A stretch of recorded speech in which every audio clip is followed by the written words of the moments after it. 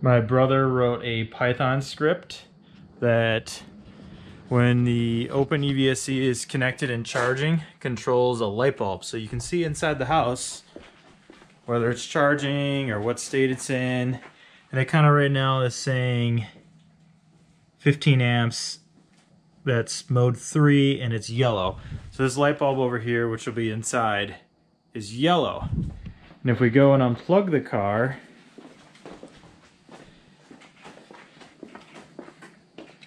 the charger stops, it clicked off, and going around,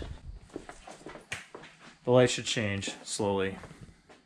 It's fading out. It's out.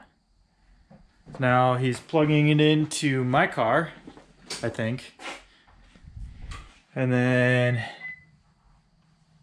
it says it takes like 5 seconds or 10 seconds. 3, yellow. So that'll turn yellow.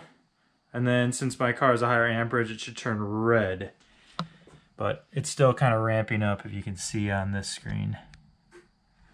And my car stopped charging because it's on delay mode. Did it? Yeah, so it's going to go green again, I bet. Okay. So normally the car would just continue to charge, but since it's on departure, there it's green.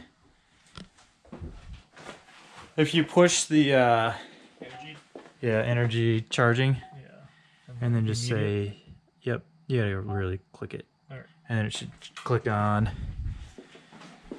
And you can see in the graph, here it goes, ramping up.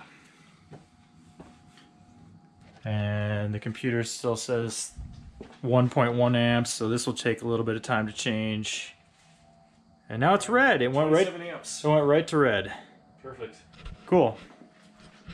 Now I gotta run this inside the house.